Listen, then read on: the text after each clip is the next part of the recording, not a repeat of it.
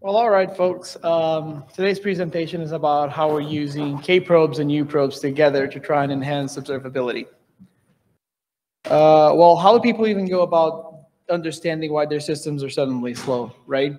Well, there are many ways to go about it, but one of the very common ones is that you have a high-level metric or a high-level performance indicator, and that just suddenly shoots up, right? And at that point, you don't really know much more than that. You have to try and use tools, and like it is non-standard the way you have to try to drill down from that high-level performance indicator down to the root causes of why things are now slow. So you can, for example, use CPU profiling, flamegraphs, or distributed traces to try and see if any of the functions stand out. And hopefully at the end of this process, you've identified a culprit function, which is definitely taking longer than it should. But even then, it's not obvious at first glance why that function is slower, because latency degradation can have several different root causes, or as we like to call them, the horsemen of latency degradation. Bear with me, I know that there are more than four, it's just I really wanted to use this reference. So I guess the point here is that a lot of these horsemen are actually outside of userland, and by the usual latency-only tracing of functions, you don't really see them at play, so it's not obvious. So really our idea with xprobes, which are hybrid uprobes and kprobes, is essentially just we want to trace them all. Trace all the horsemen, right? And because of the amazing work that's been done by the BPF and the BCC communities, we now can. So let's go with an example. Things will become clearer.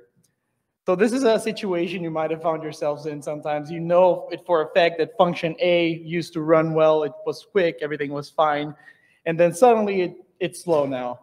Well, it's not immediately obvious why that is until you start getting more information about what is being done with that latency, right? So when you start being kernel informed, you may get this kind of picture, which is saying that your function is not necessarily doing any more work.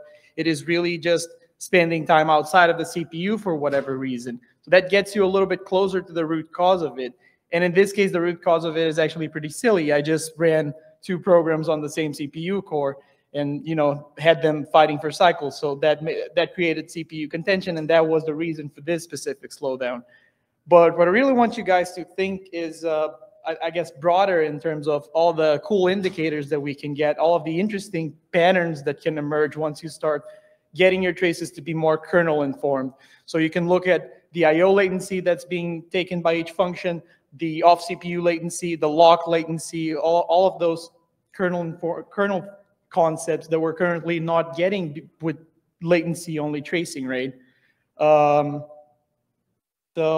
But I guess the next question is, how do we even get all of this data?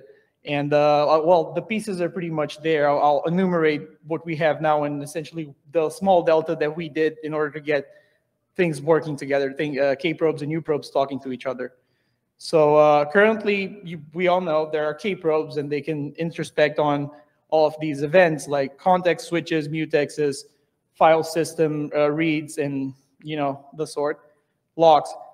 But the thing is, they only look at these things from the process perspective, which is the PID point of view. I know you guys are going to say, yeah, of course, we can get the stack traces that are running on a PID, but for our purposes, this is not ideal because the stack traces don't give us when the function began and when the function ended, right?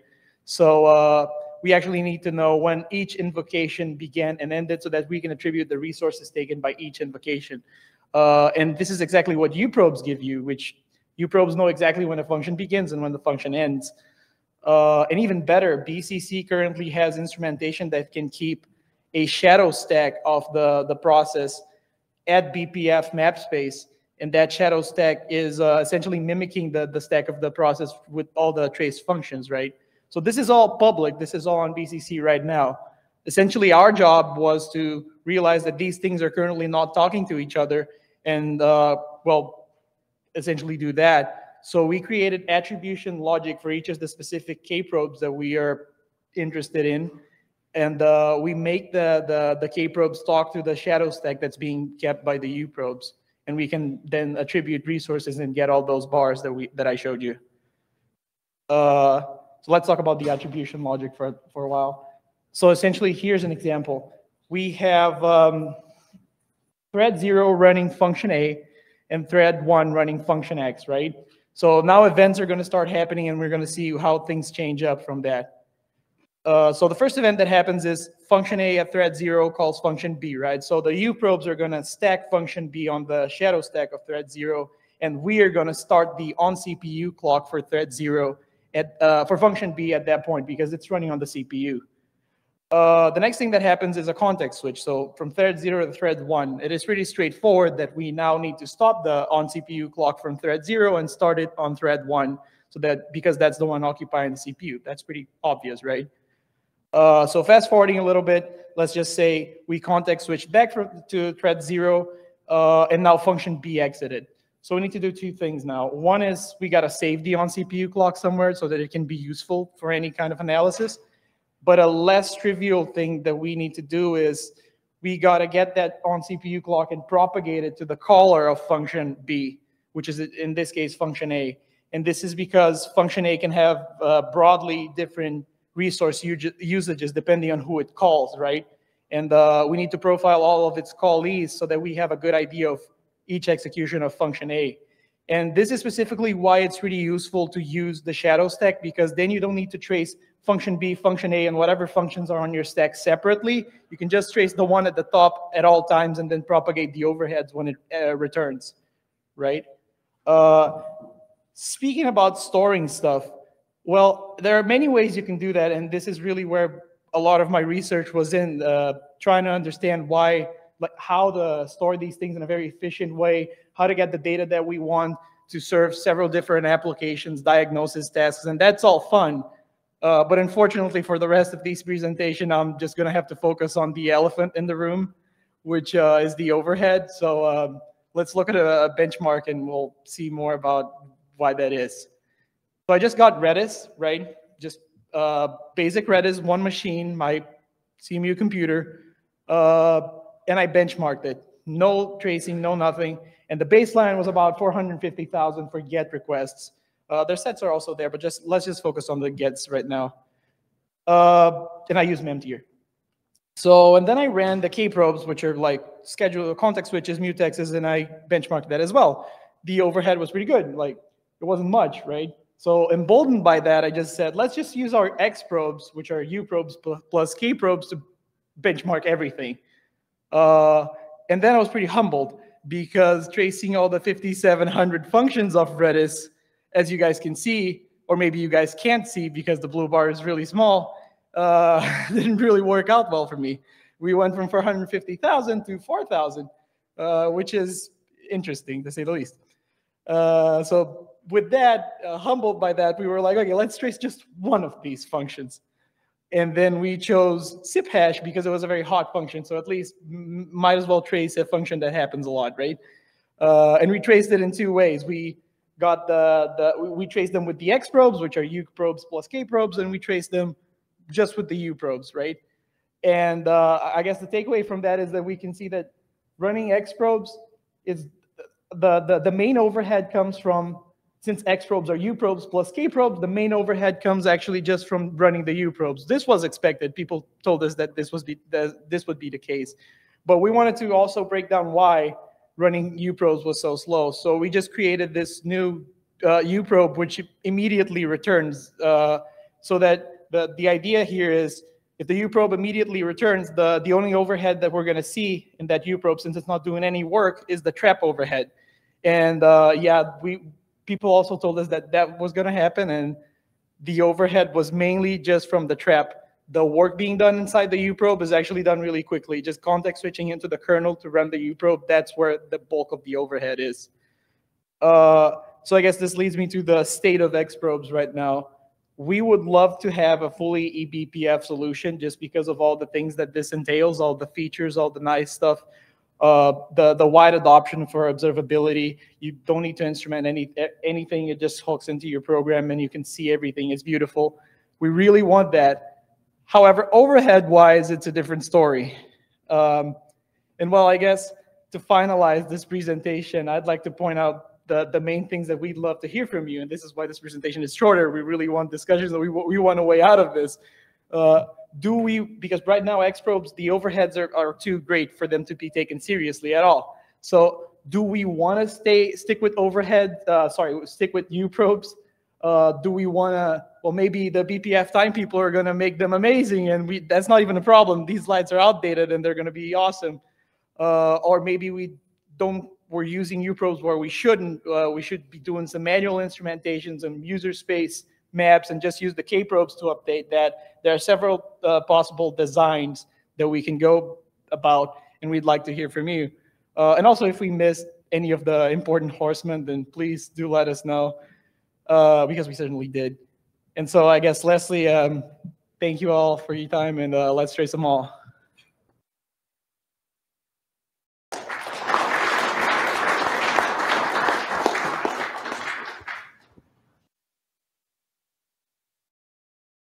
Okay, while everyone else is thinking about questions, one point that I want to make is that uprobes can be twice as fast depending on where you put the probe. If you put a probe in the knob, it will be twice as fast, roughly. Ooh. So, but that requires compiling your user space code was basically what we do for kernel, leaving 5-byte knob at the beginning of the function. Which you can you can add some parameter to the compiler. The F entry thing, right? The 5 bytes of knobs. Is it an F entry option to GCC, I think? So F entry is relying on that, but compiler argument, I don't remember how it's called, but there is a compiler argument to do this. It's actually kind of configurable NM stuff, but yeah. A question. So why do you need uprobe at all? Because you tracing changes which happens to a process, and everything happens inside kernel. The what? So any change to your process happens inside the kernel. Why do you need the uprobe to well, the uprobes are essentially just updating the shadow stack, which we need because we need to know for each execution when it starts and when it ends, so that we have the wall clock time, which is the absolute time that it took, and you can't really know from the kernel events when the function started. Even if you look at the stack traces, it can be the stack trace it can be the same stack trace, but it can be a different execution, right, of the same function.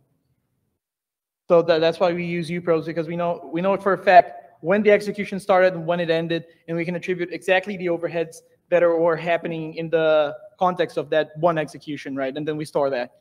We're thinking about the stack trace one, but the problem is many things can happen, and the same stack trace can pertain to different executions of the same function. Thank you. No problem. So Lawrence is asking half of the overhead is instruction emulation in the kernel, and Alexei is pointing out that it's not, well, okay, maybe you can just... Well, it's probably on home, if he's an audio audience, can explain it better. So the uprobe worst case can be 3 traps if you're unlucky, then it will be very slow. In typical case, when there is no knob, there will be 2 traps. And if it's just single knob, single byte instruction, because nothing needs to be simulated, it's only trap into the kernel, then it's a single trap. So I suspect your numbers is this likely good case of double trap. So if you just put a knob and remeasure, you will get better results. So your elephant will not be as big. Okay, awesome.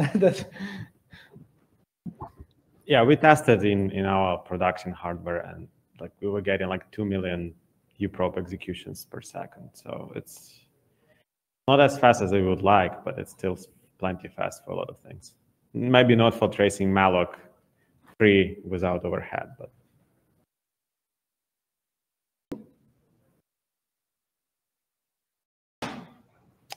Any other questions? Anyone want to add a horseman to the pile? I promise I get a bigger picture with more horses. So I have a question. You're a couple slides back, because there you're saying you had a couple more, the difference. Yes, so this one. So xprobe and uprobe. So what do you mean here by xprobe? Because I thought through the first half of presentation that xprobe is just a combination when you use both kprobe and uprobe, but here you're saying xprobe on this SIP hash. What does it mean to have xprobe on SIP hash? Yeah, it means that you're using the uprobe to keep the shadow stack is essentially just the zip hash in this case, right? But essentially the shadow stack only has one function, yeah. So all the kprobes are attributing to that one function, and when it ends, the shadow stack is it's completely empty, and then when it begins again, the shadow stack has one function again. I see. And uprobe is just a uprobe without Uprobe is just function latency, no for example. at all. Yeah, just the usual get the function latency of zip hash. Thanks.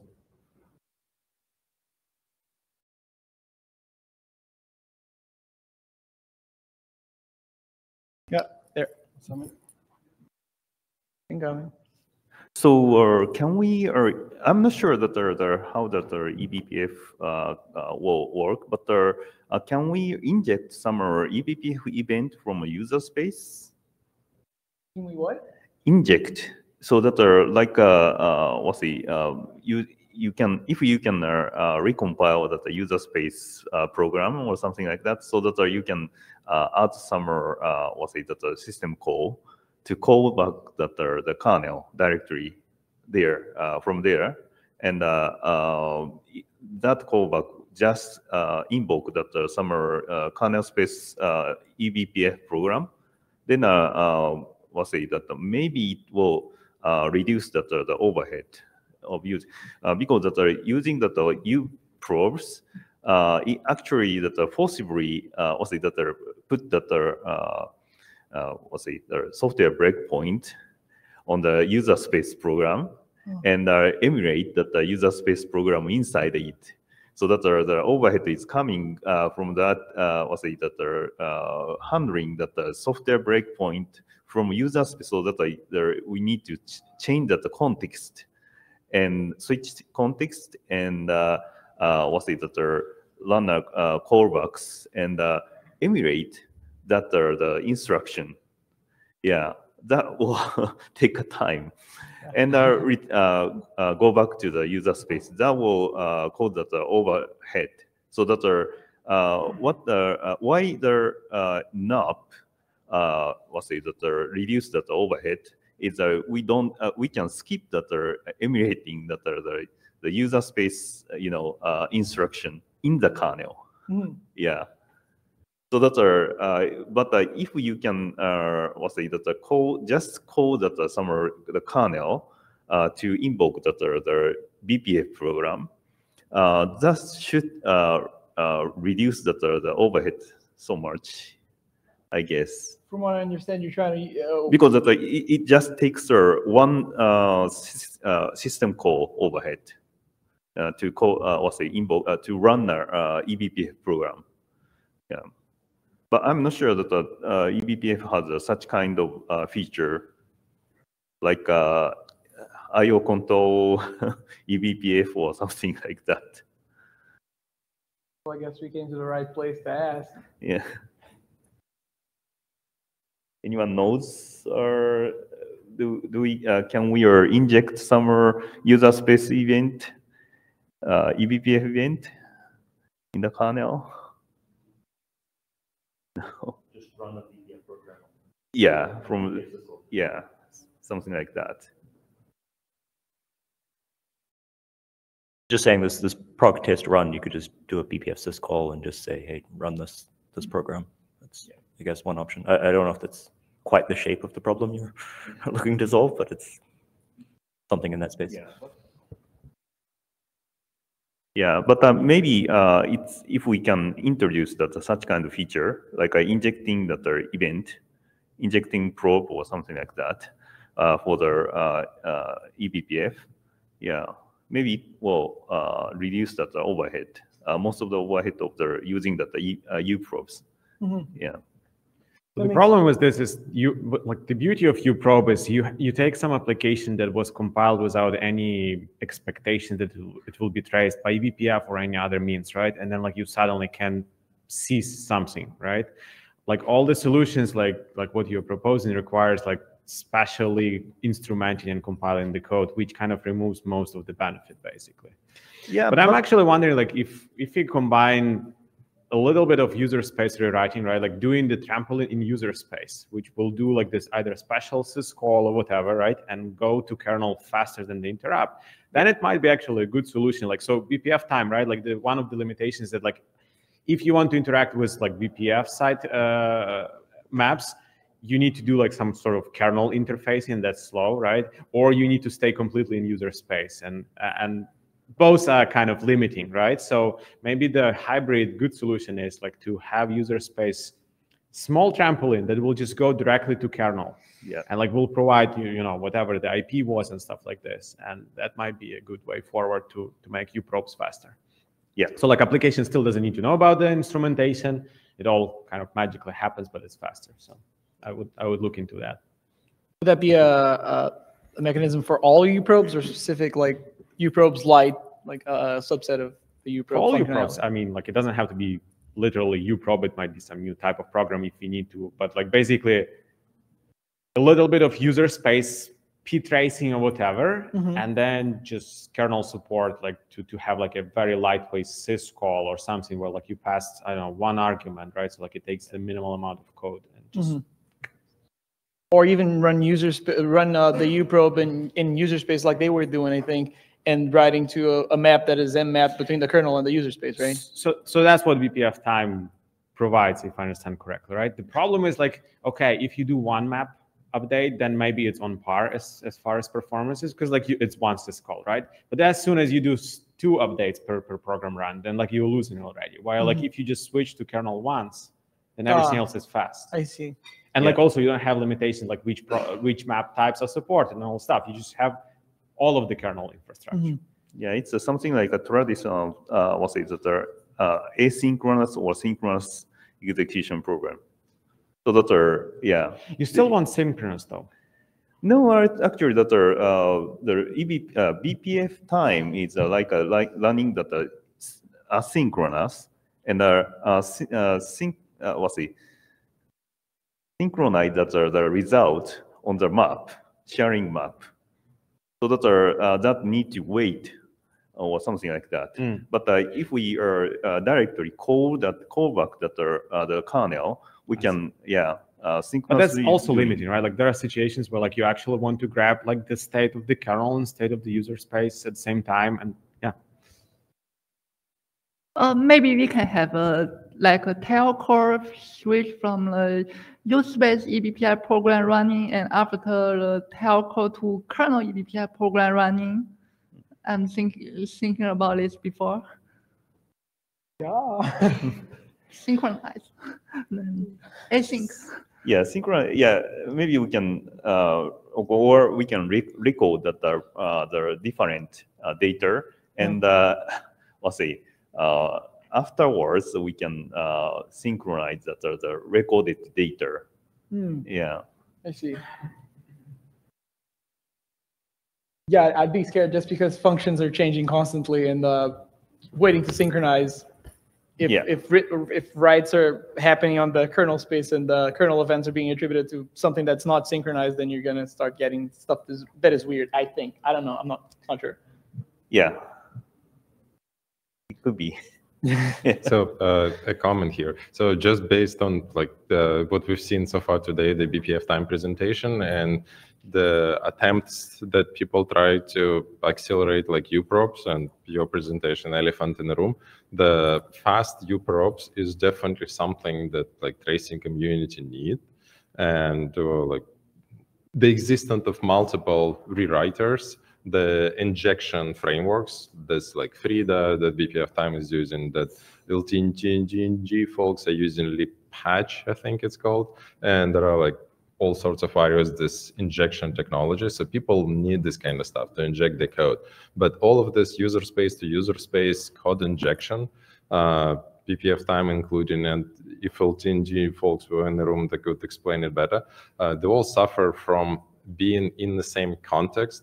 So if BPF or anything else, LTNG, they're all running in the context of the task that they inject to, they share the same fate, meaning the signals are all the same. They share the same like file table, they share the same memory, etc., etc. So for example, if you're tracing a task that's doing like close all, syscall, like it will close all file descriptors. And let's say you set up a ring buffer from your like userspace BPF program that's supposed to like transfer. The task doing close all will just like kill your tracing. And similar with malloc, because malloc is shared between. So I think like LTNG, BPF time, and everything else, like all of this injection, they suffer from this issue. And in 80% of the cases, it's okay, but corner cases makes it like impractical in many conditions. So I think the design parameters for this like fast uprobes would be to switch from this task context into some other context, maybe of different task, but if it's different task, it's probably same as switching to kernel. So I think that's sort of main design requirements, taking a user task and switching to kernel as fast as possible with a system call or something else. It's probably mandatory part of the solution. Otherwise, there always will be issues. Even today, looking at uprobes and especially like ured probes, like uprobes typically don't crush user space, but ured probes do. Like even though like kernel is trying to do as accurate as possible, but depending on application, depending on what it's doing, you just put a uprobe in there and it will segfault. So well, it's actually a kind of protection mechanism by the kernel when it detects that it cannot match the return to the entry, which can happen like when the user space like does the stack swap. So like for what is it called? Getting this term, fibers, for example, or maybe even for coroutines. I don't know, but yeah. Exactly, like fibers, coroutines, all of this like fancy compiler stuff, like injection techniques will struggle with this. It's just, but yeah. But I think that's what we're talking about, right? Like even with like code rewrite, like wouldn't like if someone replaces the stack, like isn't that a problem? Maybe I'm just saying like this is just another problem to solve. Like, so all I'm trying to say that like fast uprobes is definitely an like, excellent problem to tackle, and lots of people in the companies like really need a solution. Mm-hmm. That makes a lot of sense. Thank you.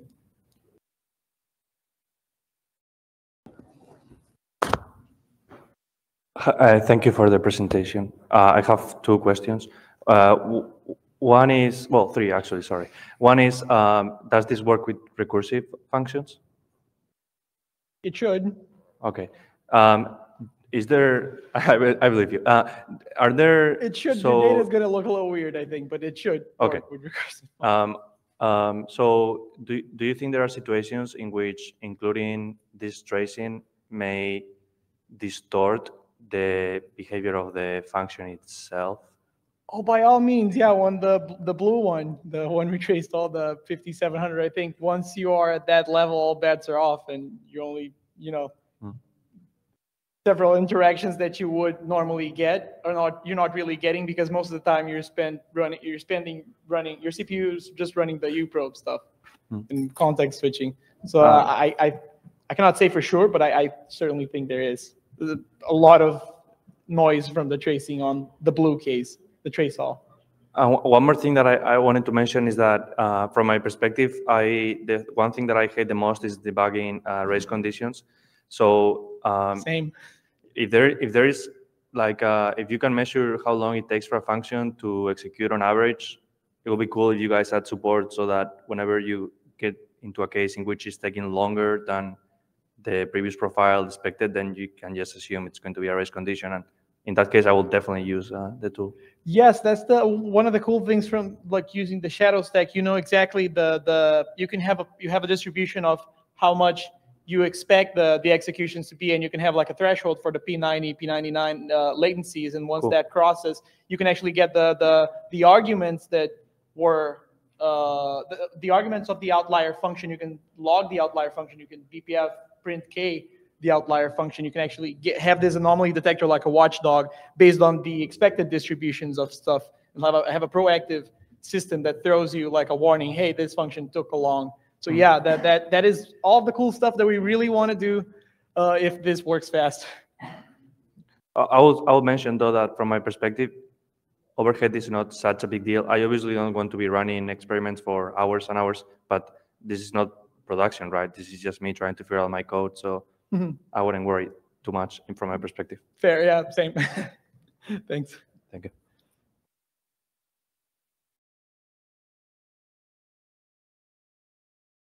All right, thank you very much. Clearly, uprobes, fast uprobes is the topic of the day. Yeah, we'll have a break for 30 minutes. Yeah, and come back after that. Thank you. Thanks, folks.